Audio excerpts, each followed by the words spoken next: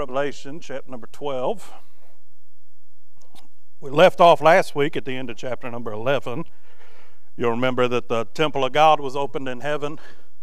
We saw that the 4 and 20 elders heard that the seventh trumpet had blown. They fell down before the throne of God. They worshiped, they exalted, they praised. And then we saw even the earth's response to hearing that God was coming back, that seventh trumpet had been sounded. Well, chapter number 12. It says, there appeared a great wonder in heaven. What's a wonder? Well, a wonder is something magnificent. It's something too great to wrap your head around. Right? It's something that you can't figure out. A wonder is something that you never could have seen coming. Right? Didn't they say that Jesus' name would be called Wonderful in Isaiah? Capital W. Why? Because even half of it's only been told that we have access to on all that Jesus did for you. There's another half that it's been written, but it hadn't been given to us yet. It's in heaven. Right? You start to think of how wonderful Jesus, and then just think, you don't even know the half of it. Because in truth, we don't know how wonderful he is in this book. It's only by the grace of God we understand what we do. Right? Well, here's just another wonder in heaven. It says, a woman clothed with the sun and the moon under her feet, and upon her head a crown of 12 stars. And she, being with child, cried, travailing in birth, in pain to be delivered. Now, as we keep going on, this woman in the wilderness that the Apostle John is making reference to, that would be the nation of Israel. Okay, that's God's chosen people. Okay, if you study your Bible, in the Old Testament, the bride, or so to speak, the wife of God, the one that he made the covenant to, was the nation of Israel. What's that crown with the 12 stars on her head? That's the 12 tribes of Israel. Well, in the New Testament, the bride of Christ is the church. So this bride is the bride for Jehovah God. The bride of Christ would be the New Testament church. Okay, keep that in mind. But it says that she, being with child, cried, travailing in birth, and pain to be delivered. Two things. One, she did deliver a child called Jesus. But also, this woman, right, arrayed with the sun, the moon beneath her feet, 12 stars on the crown, she also has many children, right, to give birth to during the Great Tribulation. Who's that? That's 144,000 that we've been talking about. Well, it says that she travails with this one. It says that she's struggling to deliver this one. Well, she needs help. But I wouldn't know, because one, not a woman, two, never going to get pregnant. But even in Bible days, there were handmaids, there were delivery nurses. Nowadays they got a whole bunch of funky names for them. I think doula is one of them, right? But those were people that would come to your house that would help you deliver. They were experts, or they were seasoned in the fact on how to give birth. They didn't have ERs, and they didn't have doctors, and they didn't have delivery wards. Well, here in this verse it says she pained to be delivered. She was travailing in birth. What's it say? She's crying for help. This isn't the easiest delivery in the world. This delivery is going to take some assistance. Okay? What it says in verse number 3, and there appeared another wonder in heaven. And behold, a great red dragon, having 7 heads and 10 horns and 7 crowns upon his head. And his tail drew the third part of the stars of heaven, and did cast them to the earth. And the dragon stood before the woman, which was ready to be delivered, for to devour her child as soon as it was born. And she brought forth a man-child, who was to rule all nations with a rod of iron. And her child was caught up unto God and to his throne. And the woman fled into the wilderness, where she hath the place prepared of God, that they should feed her there 1,260 days. Well, another wonder in heaven. Is that not what it says in verse number 3? This is another picture. Keep in mind, book of Revelation, the Apostle John's giving it to us as he gets it. He's recording what God says to record, and he's not recording what God says not to record. Go back 2 chapters and you'll see that the angels don't record what the voice of the seventh thunder said. What's he writing down? What God wants you to see. What's he leaving out? What God doesn't want you to see. The first wonder is that there was a woman travailing in birth. What did she look like? She looked like the bride of Jehovah, Israel. Then there's the second wonder. Some of it is past. Some of it in this second wonder is present. What's the past part? Well, we're going to find out here in a second who this red dragon is. Spoiler, it's the devil. Okay, Satan. But it says, there appeared another wonder, and behold, a great red dragon having 7 heads and 10 horns. What's he trying to do? He's trying to copy and imitate the Lord. Go back and look at the description of the Lamb. Okay? But it says, having 7 heads and 10 horns and 7 crowns upon his heads. And his tail drew the third part of the stars of heaven and did cast them to earth. Who's that? Those are the angels that sided with Lucifer rather than with God when Satan tried to usurp the throne of Christ and the throne of God. It says, and did cast them to the earth. And the dragon stood before the woman which was ready to be delivered, for to devour her child as soon as it was born. Singular, child. Again, this is past tense. As John's writing this was, roughly 60 years after Jesus had gone back to glory. So what's he saying? Well, about 90 years ago, give or take, there was one who was delivered. His name was Christ. But that red dragon was circling the woman, Israel, looking for an opportunity to what? Destroy, devour, defeat Christ. Just one problem. He couldn't do it. It says, for to devour her child as soon as it was born. Y'all remember when Herod had the slaughter of the innocents? You think that was any accident? No, he was trying to get him when he was defenseless and helpless as a babe. He wasn't ever defenseless or helpless. But Lucifer said, if I got a shot, it's going to have to be when he's a babe. He never had a shot to begin with. But it says in verse number 5, and she brought forth a man-child who was to rule all nations with a rod of iron. And her child was caught up unto God and to his throne. What happened? The devil couldn't do it. Jesus lived among men for some 30 years. Okay. Then, for about 3.5 years, he and 11 disciples and another one that was of the devil turned the world upside down. Doing what? Just being Jesus. Seeking to save that which was lost. Coming to restore what was fallen. Right? Having compassion on others. But when he was finished, did the devil get him? Nope.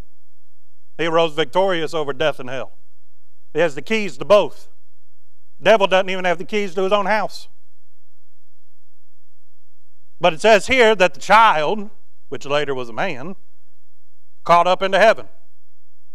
And notice, it says caught up unto God, capital G, and to his throne. Either way you read that, you know what that means? That child's got a throne in heaven. There's only one person got a throne in heaven. That's God. So without a doubt, verse number 5, talking about Jesus. And when he was delivered.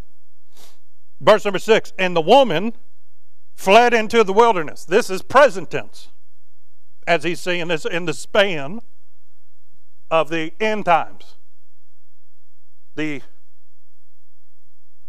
tribulation, the great tribulation, the time of Jacob's trouble, as the Old Testament would call it. Verse number 6 picks up during the tribulation. Okay, verse number 5, past tense, talking about Jesus.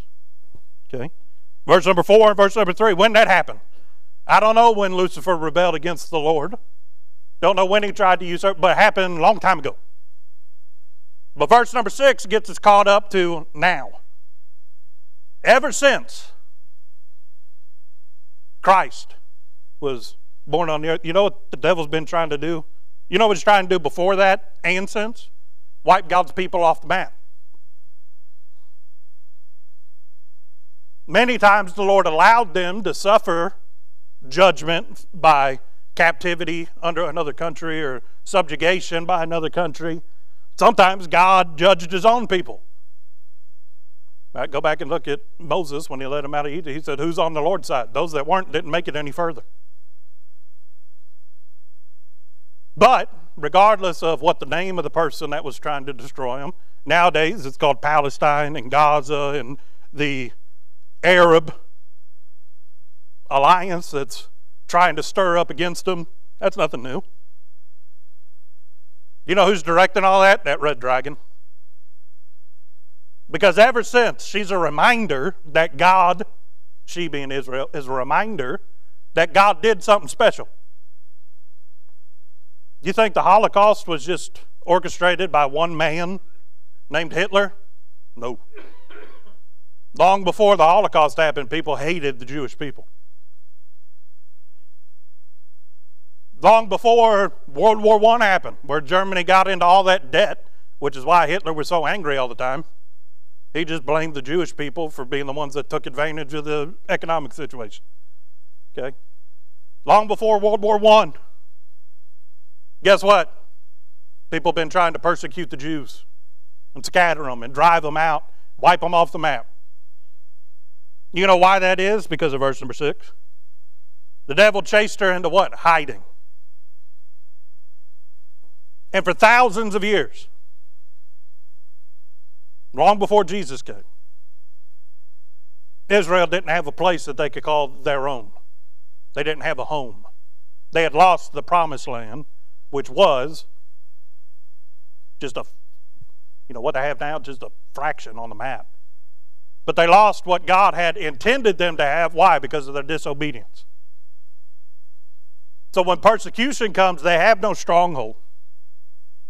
They have no place where they can wall up and say, ha, you can't get in. They have to go on the run. It says that the devil chases her into the wilderness, where she hath a place prepared of God. You know where they're going to go to? They're going to go to the place that God wants them to be. And if they get there, guess what? Well, first off, before we get there, it was a place prepared of God that they should feed her there 1,203 score days. Go back, do the math. 3.5 years. For half of the tribulation period, this woman, the nation of Israel, is going to be on the run. For 3.5 years, have no place to call their own. Where are they going to be? They're going to be they're going to be off the map, off the grid, to a place where God's prepared, where He'll take care of them for all 3.5 years. Well, it says in verse number 7, and there was a war in heaven. Now we're back to past tense. Okay? War in heaven. Michael and his angels fought against the dragon, and the dragon fought and his angels, and prevailed not, neither was there found any more place in heaven. Well, some people say, well, how come that's not the Battle of Armageddon? One, because it tells you where it took place at, in heaven. Battle of Armageddon is taking place on earth. Okay? In the valley of Megiddo. That's not in heaven. We're going back to past tense. I only find that this is the one account where God did any kind of fighting against the Lucifer, but He didn't do it Himself. He just told His other angels, go get them. God didn't even have to lift a finger to defeat the devil. It says, and prevailed not, neither was their place found any more in heaven. What happened? They fought themselves into a corner. Lucifer and a third of the angels in heaven fought. They got the butts handed to them. And then it says that there was found no place for them in heaven. They not only fought themselves out of their old positions, they fought themselves out of their old home. So God made them a new one. Does not say that the Bible says that hell was a place reserved for the devil and his angels? God made them a place. It was a place of torment to inflict punishment upon them for rebelling against God. It says, and the great dragon was cast out, that old serpent called the devil and Satan, which deceiveth the whole world, and was cast out into the earth, and his angels were cast out with him. Well, they got the butts kicked, and then they got the butt kicked out the house. That's what that verse says. But since he got kicked out, go read the first couple of chapters of the book of Job. There came a day that the sons of God were before the throne of God, sons being plural. What's that mean? Angels. His hierarchy in heaven. We know that Lucifer, before he fell, was the minister of music. Right? We know that the cherubims, what are they? They're the guards to God's throne. You don't approach God unless them fellas let you. Right? Don't mess with cherub. You've got the seraphim, right? But they praise God. Fly around his throne. There are different positions in glory. Well, what are they, Brother John? I don't know. God didn't tell us all of them. But there was a day that God set aside that there was roll call. They were giving their reports to the Lord. Lord, we blessed you every second of every day that we could for the past however many years. Right, Lord, heaven's still as beautiful as it ever was. Well, Lucifer sneaks in. Well, why is he getting the audience? Because God allowed it. But the Lord asked him, what you been up to? He said, been walking to and fro, up and down in the earth. What was he doing? He was taking notes. He was looking for a reason that he could bring somebody up to God to prove how they were just as wicked as he was, so that they would be condemned to hell with him. Did not Peter say that he was a roaring lion, walking about seeking whom he may devour? You think he's just walking around pouting all the time? No, he's looking for people that he could say, hey, God, they're just like me. They deserve the same fate that I do. You know why he was standing close to the woman ready to devour the child that she delivered? Because he was our deliverer. He was our salvation. In fact, through Christ, we become everything that Lucifer ever desired to be. We're a joint heir with God. It says, which deceiveth the whole world in verse number 9. Now we're back to present tense. What's he been doing since Adam and Eve in the garden? Deceiving. Lying. Twisting the word of God. Manipulating the things of God to what? To blind the eyes of men spiritually. To give them false hope. You know where religion comes from? The pits of hell. All religion will do is keep you lost. Religion's what you can do. Religion is based around the acts that you can do for God. We can do nothing for God in and of ourselves. Religion, according to the Bible, makes somebody twofold a child of hell. Why? Because you give them false hope. And they have to be convinced by God that what they have is not real and what they need is Christ. Religion won't do anything for you, but faith will. Christ will. Religion was made up by man. Well, where'd they get the idea from? The devil. He's always been twisting, perverting, giving. The people that were building the Tower of Babel, where'd they get the idea that they could build a tower that would go to the very throne of God? Where'd that stupid idea come from? Well, from pride. But who do you think put the thought in their head? We're pretty good at building. I bet you we could build a tower that goes all the way to heaven. Dumb. But where do you think all that started? Lucifer. The lie from the beginning is that man can become like God. That's what he told Eve in the garden. Oh, God knows if you eat that fruit that you'll become as gods, knowing the difference between good and evil.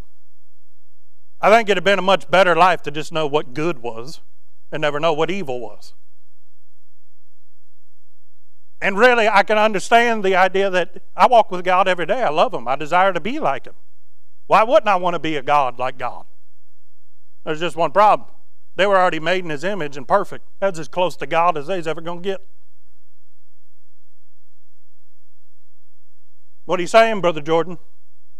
I'm saying that since the beginning, Satan's been deceiving people.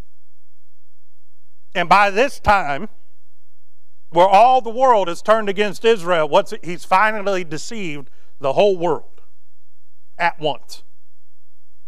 Everybody left on the face of the earth at this point in time, they've completely bought in, hook, line, and sinker.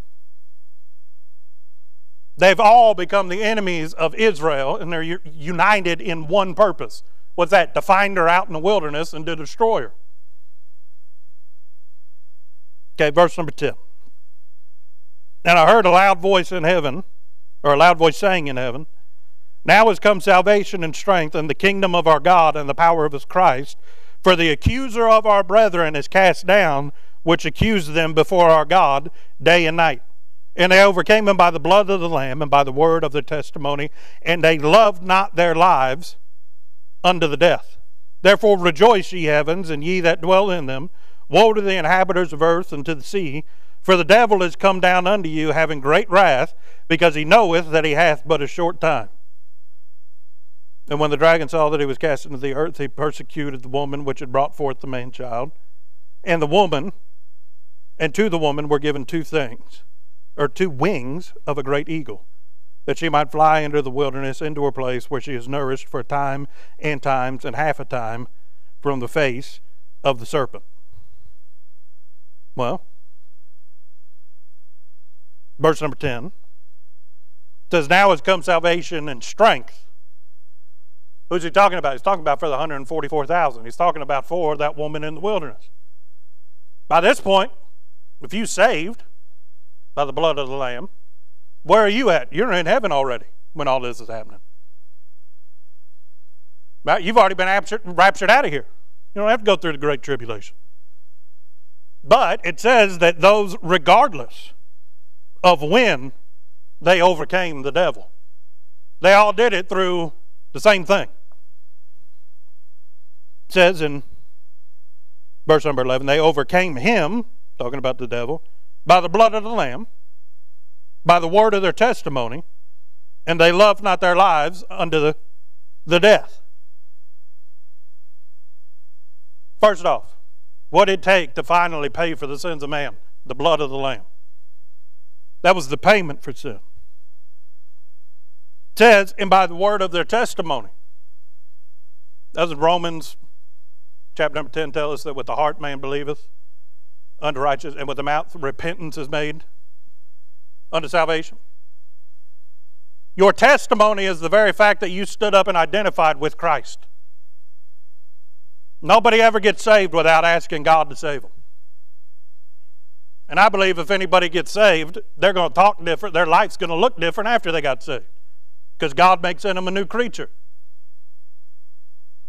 If you're born into the family, you're going to start acting like the family. You're going to look like the family. You're going to have the attributes of the family. Why do you think I'm so ornery? I get it from my dad.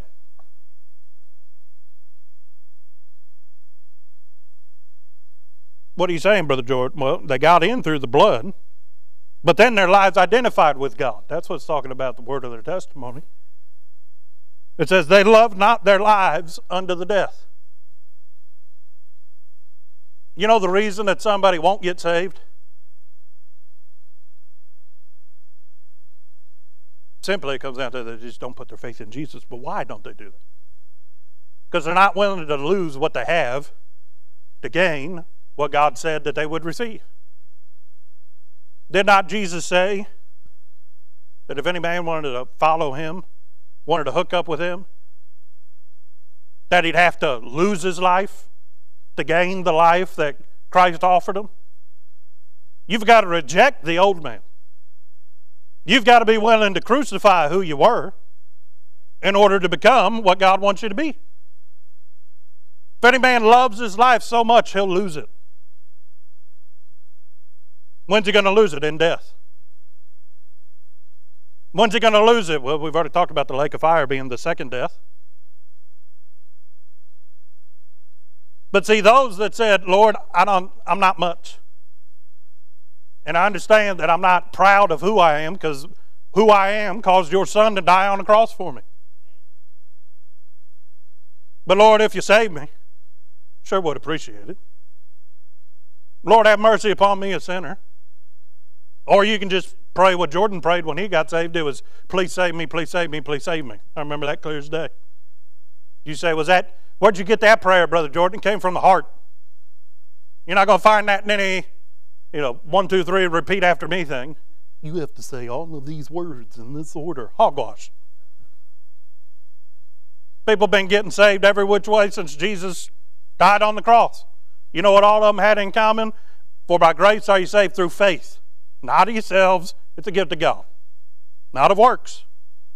You know what saying a specific prayer is? Works. God's not in vain babblings and repetitions. You know what He's in? Sincerity. You know what it took for you to be saved? You had to repent of what you were and ask Jesus to save you, believing that He would. What were you, really, if we were to zoom out and we were to see in God's point of view, when you prayed to get saved, you know what you were saying? You were saying, Lord, take my old life, kill it. That's what a baptism is. It's a picture of what Jesus did in your life.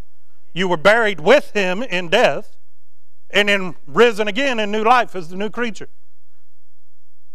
The water is still water when you get pulled out, but you know what it symbolizes? You left the old man in the grave, in the tomb. He gave you victory over what you used to be so you could become what God wants you to be. Everybody that's overcome Satan, because I hate to break this to you, none of us is stronger than him. He's smarter, he's more subtle, more cunning. Now, anybody that says, well, I could whip the devil, good luck. He could do this. It was the ark of archangels in glory. Go look and see what any one of just a normal angel could do in a night when God sent them down to do something for them in the Old Testament. You really think you could take one of them, let alone the one that was in charge of everything in glory right below God? No. I didn't say that you couldn't overcome. I'm just saying you can't do it on your own. How'd you do it? Through the blood of the Lamb, through your testimony, and through losing your old self and embracing new life. It says, therefore, ye heavens, rejoice, ye heavens, and ye that dwell in them. Woe to the inhabitants of earth and of the sea, for the devil has come down to you having great wrath, because he knoweth that he hath but a short time. What's that short time? That's tribulation period. He's got a very little bit of time to finally do the one thing that he's always wanted to do. What's that? Wipe God's people off the map. The only one that he's got access to anymore is that woman in the wilderness. Where's the rest of them at, Brother Jordan? We in glory already. The Old Testament saints, New Testament saints. The only ones left are the 144,000 that, if we go back to the seals being open, had the seal of the Lord in their forehead. They were marked by an angel. What's he trying to do? He's trying to find them. He's going to tear this world upside down. Looking every which way he can for them. Guess what? Not going to find them. Why? Because God prepared a place for them. It says,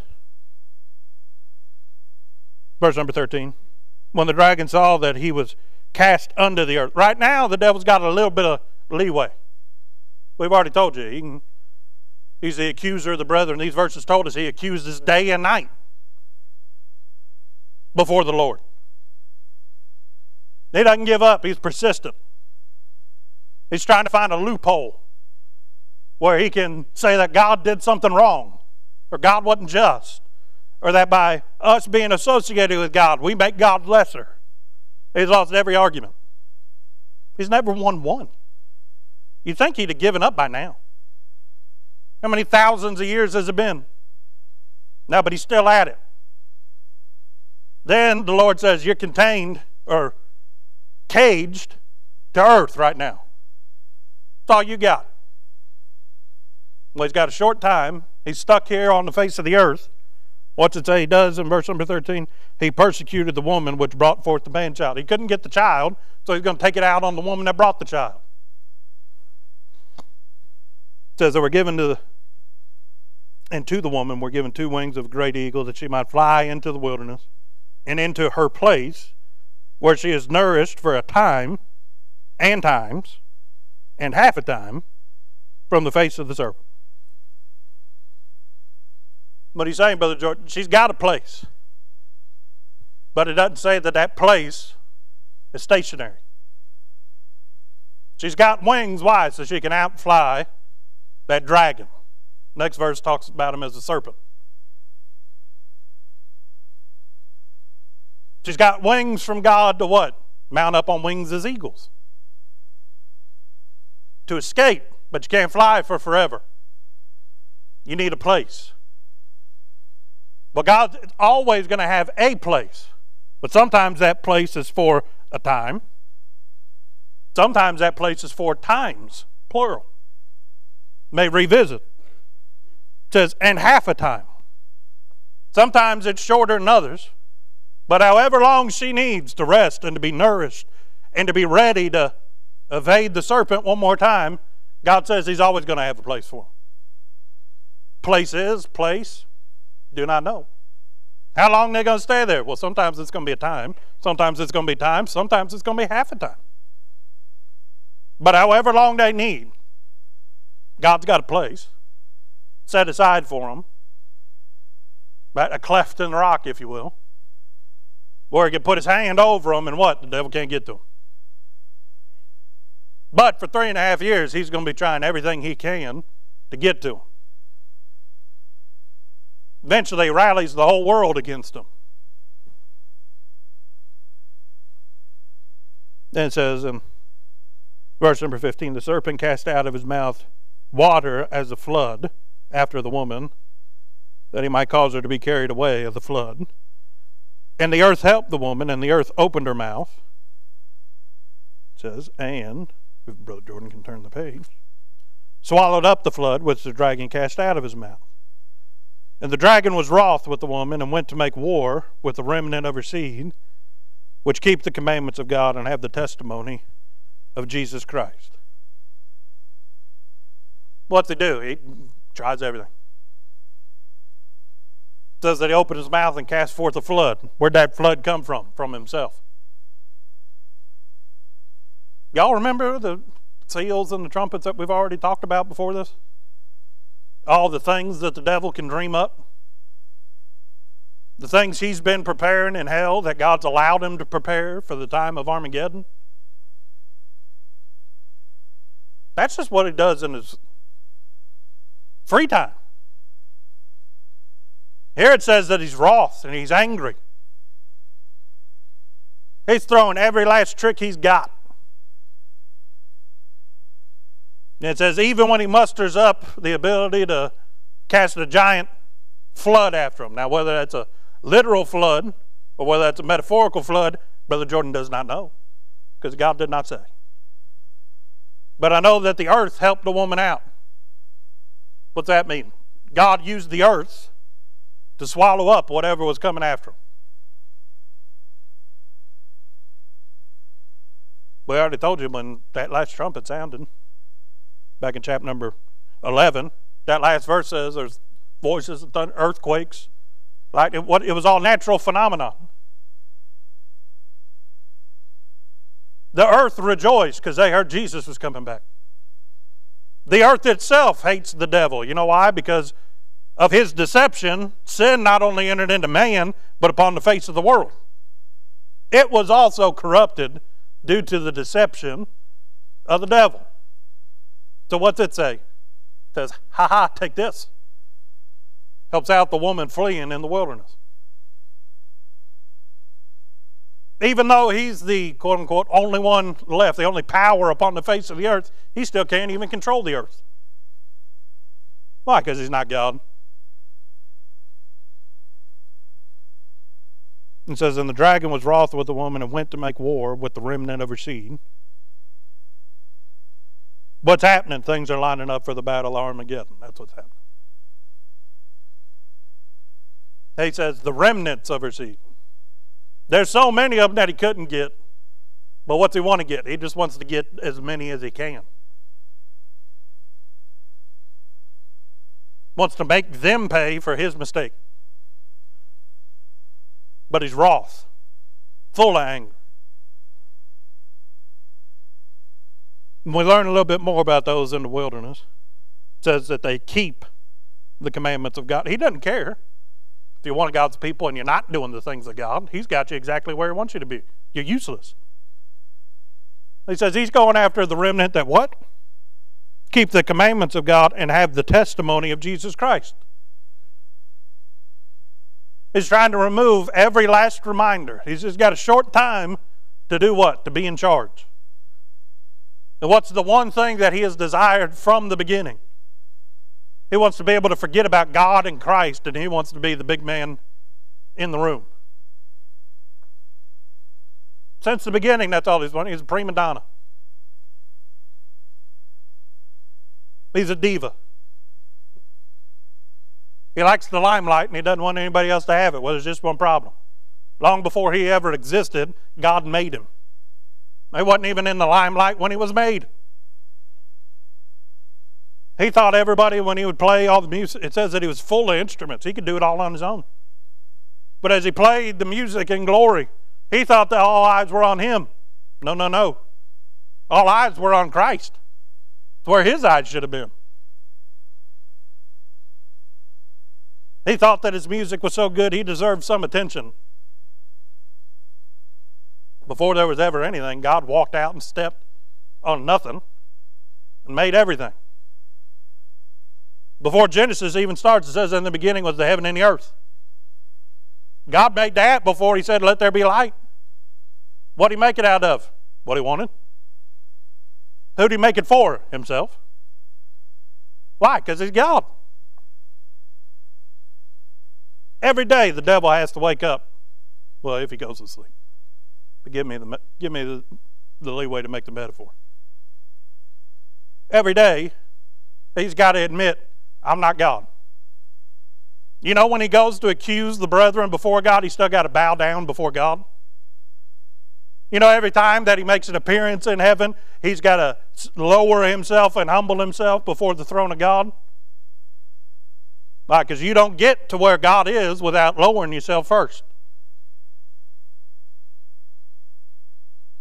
Every second of every day, he goes to check his pocket and he says, oh, I don't have my keys. Why? Because Jesus took them when he rose victorious over death and hell. He's got to walk around to a house that Jesus kicked the front door off the hinges. The devil thought he had it locked up tight. Anybody that was in there with him, they couldn't get out. In fact, they were expanding. They were making more room. The Bible does say that hell enlarges their borders. Why? Because man wasn't ever intended to go there. They have to make more room to put people there. But Jesus said, nope, give me the keys back. He's like, yeah, but I took these with me from heaven when I came down here. He says, yeah, I came to get them back. They weren't yours in the first place. And you know what the devil said when Jesus said, hand me the keys? He said, yes, Lord. Bowed before him. You know what he's going to do by the end of this book? He's going to bow before the Lord and proclaim that he's Lord of Lords and King of Kings, just like everybody else. He's always known him. But for a short time, he gets to play with the idea that, wait, the Holy Ghost has been removed.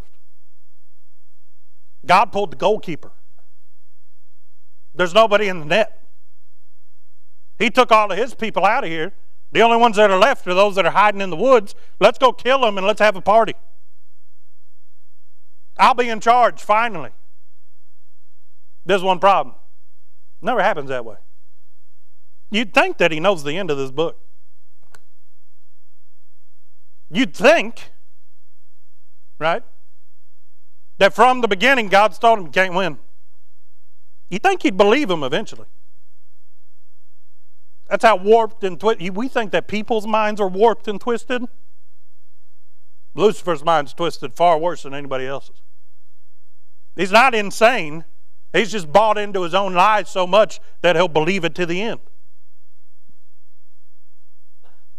Is it any wonder that people do crazy things when they buy into the logic of a crazy devil? No. The Bible says that a man cannot serve two masters. He'll love one and hate the other. If you love the ways of the world, if you love the ways of Satan, it's going to make you crazy. Maybe not lunatic, maybe not to where you don't know where you are and you don't know who people are, but it's going to pervert the way that you think, that you act, and you live. You look at people and you think, how in the world? They know that that's bad for them.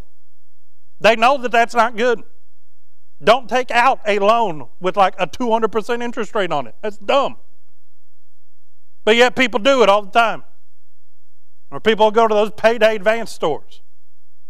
You know what those are designed to do? To keep you on the hook, to where you can never pay it off. Well, Brother Jordan, if people know this, why do they do it? Because people will believe anything if it's convenient for them. You know what the devil's believing in this chapter? That it's convenient for him to get rid of every last trace of God so that he can be the big man on campus. He says that he knows he only has a little while.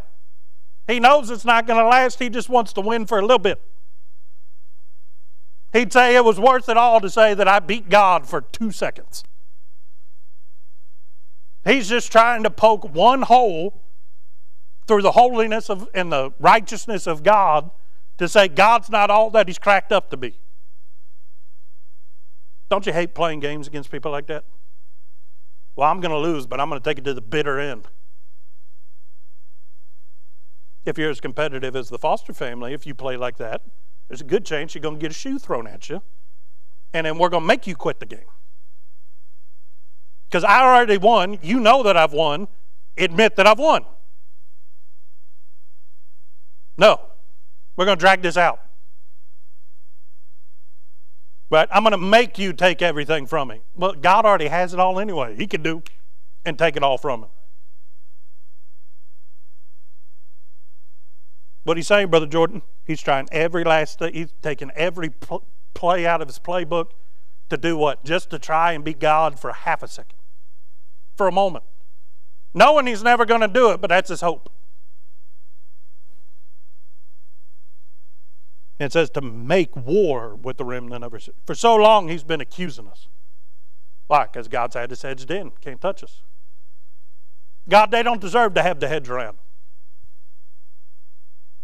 To take Job's story, God, you've put a hedge too thick around him. I can't get to him. Well, what if I took the hedge away? Well, if I take everything that he owns, he won't love you the same. So there's a problem. Job still loved him the same. And he said, all right, fine. He loved you more than he loved us, but if you let me touch his body, God says you can have everything but his life. Guess what? Job still says, the Lord giveth, the Lord taketh away. Blessed be the name of the Lord. Came into the world naked, I'm going out naked. Can't take anything with me. God let me have it for a little bit. Hallelujah. But God's still God.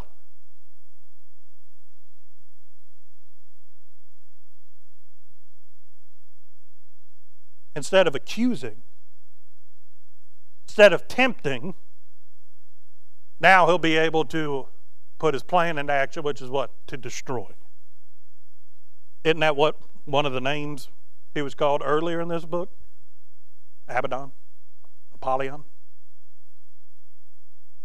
Destroyer. He's going to try.